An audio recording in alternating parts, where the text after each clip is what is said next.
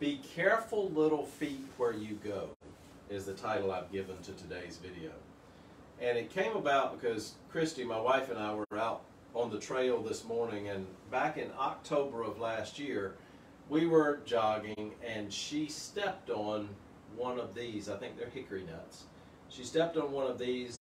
She sprained her ankle. We were supposed to be running in the Lynchburg 4-miler, and so she wasn't able to do that. There's a lot of other stuff she couldn't do just from this little thing that she didn't see in her path.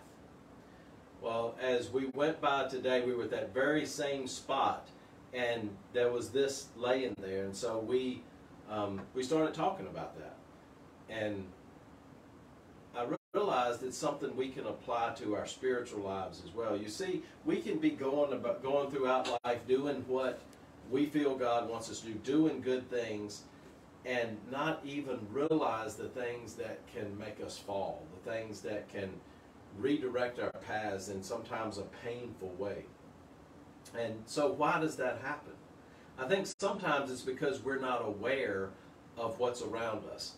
And so I want to share with you a scripture today. It comes from Ephesians chapter 6, verse 12. It says, "For we are not fighting against flesh and blood enemies, but against evil rulers and authorities of the unseen world, against mighty powers in the dark world, and against evil spirits in the heavenly places."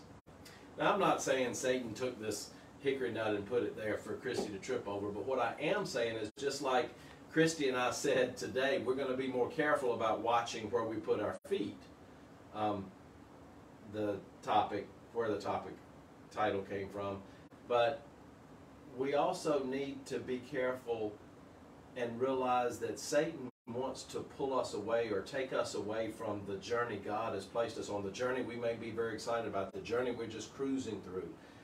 And we don't need to give Satan attention that he doesn't deserve, but we just need to be aware that Satan's there so we can avoid his trap, so we can avoid what it is that he wants to do to pull us away. So I challenge you today to think about that. We're all susceptible. We all have weaknesses.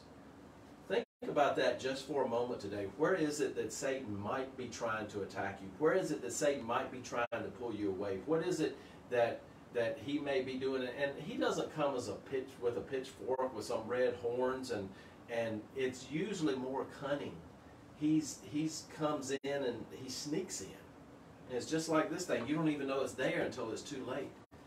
But we need to be aware that Satan does have schemes, and Satan is real. So just think about that in hopes just to avoid that, so that you can continue down the path God has for you today. Something to think about. Have a great and wonderful week.